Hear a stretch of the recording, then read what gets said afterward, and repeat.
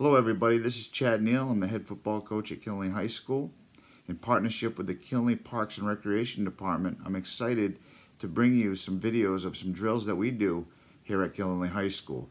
These everyday drills are designed to teach basic fundamentals to help you improve as a football player. We're excited to have you all come out and see us play this season at Killingley High School on the brand new turf, beginning with our opening game on September 11th against Plainfield. Hope to see you there. Have a great summer and be safe, everyone. We're going to talk about everyday drills we can do with football to get better.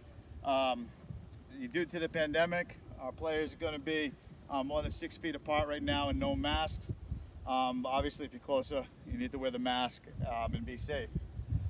With us today is Isaiah Harriet. He's a 2019 grad at Killingley High School. He plays at Bryant University, and he'll be going into his sophomore year. Also with us is Matthew Phelan. He's a sophomore at Muhlenberg College out in Pennsylvania. He is also a graduate of 2019. Both these guys were all-state football players at Killingley High School. So just some everyday drills we do, and you should do at home just to get loose, to get better. The first thing we do is a high knees. Okay, and they're just going to go about 5-6 yards. Get their knees up, okay, loose arms, and they almost want to pretend they're holding hammers when they come down, okay? And it's not a race, and we just want to go those 5 yards, get loose, and get those legs up. Okay, you ready, guys? So go. Notice them both are staying tight, keeping their base under them, feet into the ground, and they're not way out here, they're not flailing. Next thing we'll do coming back is just butt kicks, okay, hamstring kicks. Same type of deal. We're going to loosen up that upper body and get the back of our heels to the back of our hamstrings. Sit, go.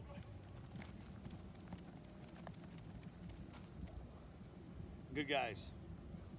Now, next thing we do is air squats.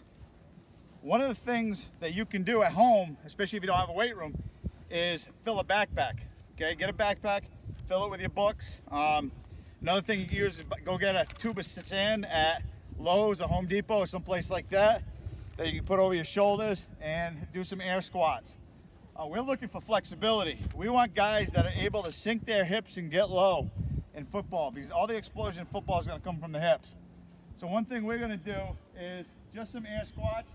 They're going to get a little wider than shoulder width apart. They're going to have a broad chest. Okay, chest is going to be out. Chin's going to be forward. Eyes are going to be up a little bit. And all we're going to have them doing, you can wear your backpack, keep it on your back, and you can put it on your front for like a front squat, and the same thing with the sand. And what we're going to have them do is 10 air squats. And they're going to get low and parallel each time. Okay, guys, let's do 10.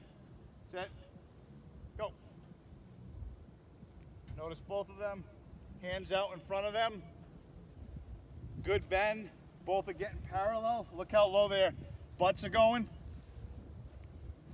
Eyes are forward and good balance. This is a good football position.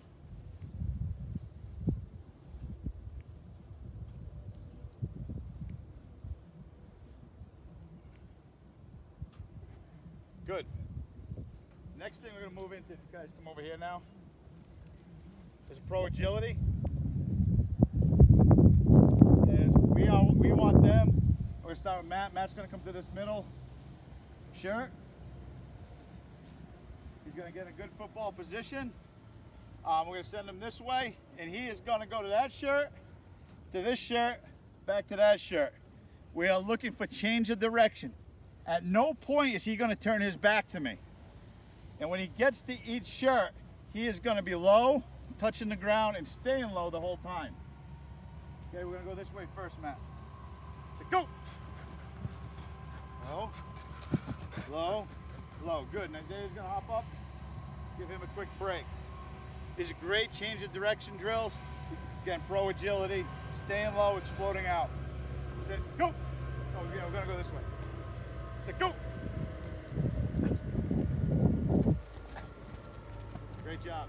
Matt's back in. We're just going to send him the other way now. Good base under you, eyes up. Sit, go! Good job. And Isaiah, one last time. Go!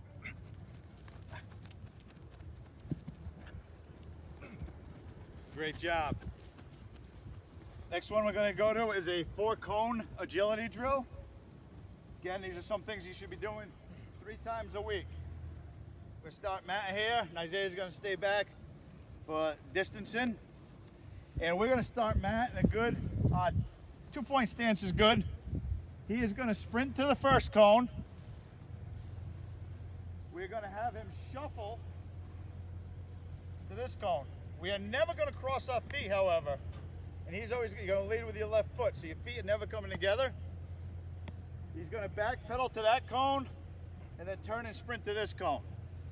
Okay, again, all these are changing directions. Football's really in a 10-foot box. So go. Sprint, shuffle, back pedal, sprint.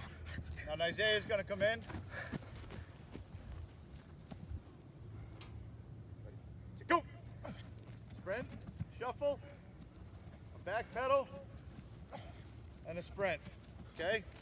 And then we can just go the other way with it following that. Last drill we're going to do, and we're going to start them at each shirt, and Isaiah, you can come in too. This might be the most important. This is something I feel you should be doing every day, and we've kind of incorporated everything as a stance and starts. And we're going to do 3-point stance. I want everybody to do a 3-point stance, okay? Because you never know at what age, position you might be playing. Our receivers go to a 3-point stance at times. Our running backs do, and definitely our offensive linemen, okay? And when we talk about a 3-point stance, you want to be comfortable. So I want both these guys to have a good base under them, okay? They can have a slight stagger, not too much, okay? And all I want them to do is, again, when we did those squats, how low they can get, is I want for you to do this at home, is put your right hand out, if you're right-handed, okay?